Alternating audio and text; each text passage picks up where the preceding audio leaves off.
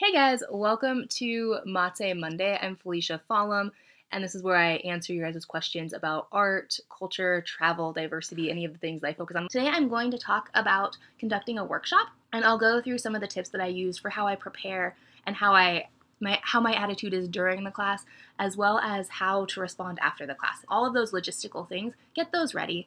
During the class, have a free spirit, have a fun time. Teach maybe one core concept and have fun. Those are your goals. Have fun should be at the top of your goal list. And then the last thing is when you're done, don't beat yourself up over it. Know that it went well. If people had fun and learned anything, it went well. And those are things I'll talk about in this video. Stay tuned for more.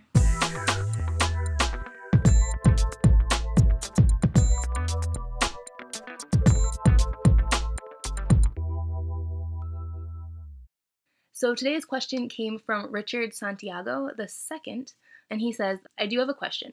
What should be my mindset when conducting an art workshop? When conducting an art workshop, I tend to look at the time, the number of people I want in the class, and how long it takes to do the project, those types of things. So kind of the logistics, because that's where I struggle. So I put my effort into planning the things that I struggle in, and in preparing to get the timeline right, I will create samples that are in various stages. So actually, I will show you guys my samples now. The most recent workshop I did was a collage workshop.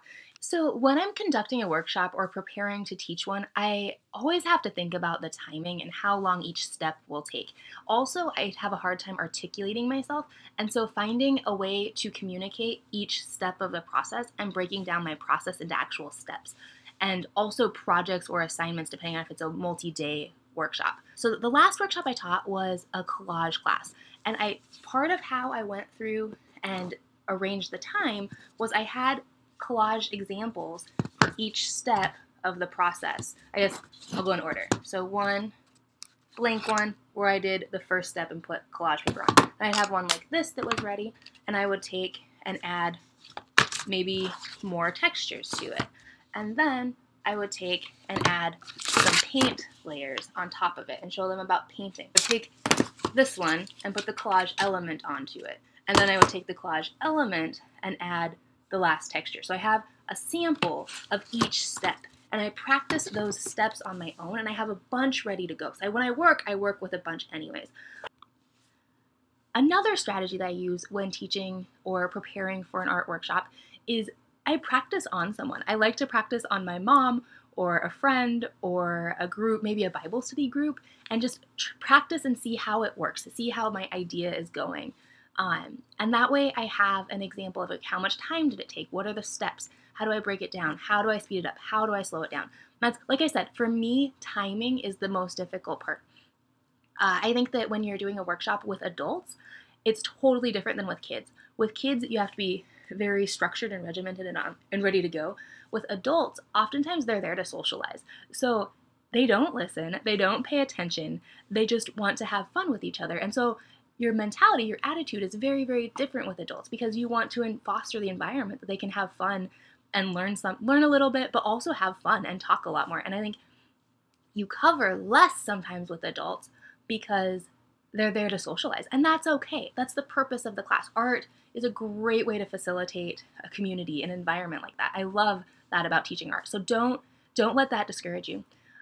One of the most important things, though, is the discouragement factor. I think even though I've taught for a while now, almost so many classes and so many workshops, I feel like I beat myself up over it, and I feel like it just went terrible. I feel like I did everything wrong. I feel like I should have done this differently. I feel like I should have done that differently. And usually people had fun. If you focus on people having fun and learning one skill or learning how to do one piece, they're happy and they had fun, and that's great. That's what it's about. Even if you feel like it went really poorly, but don't be afraid of feedback. Like, for me, I always feel like it went really poorly, and that's just part of it. It's part of the learning process, and that's okay. So yeah, be confident in what you're doing, have fun, practice speaking, practice the words you're going to say, practice how you're going to do it. Write out an outline. I usually write out outlines. I write out an outline that says introduction, step 1, step 2, step 3, and I lay out the pieces. So I have a very organized side and a very not organized side. I use my organized side in preparing, and then my organized side and the looseness comes out during the workshop. It makes it more fun, it lets it flow, but the organization keeps it moving. Also, pacing, kind of like public speaking, where when you see people kind of dozing off or getting, they say like when there's an applause or a laughter, you begin the next speaking part at the, like when it starts to go down. So like, ah, it kind of dies out. When it starts to die out is when you do the next step or the next thing. And that's important to follow too. My initial response to this question was actually just do it. Do it, and then you'll see what works and doesn't work, and make additions next time, make changes. You'll see what works for you, what works for your style.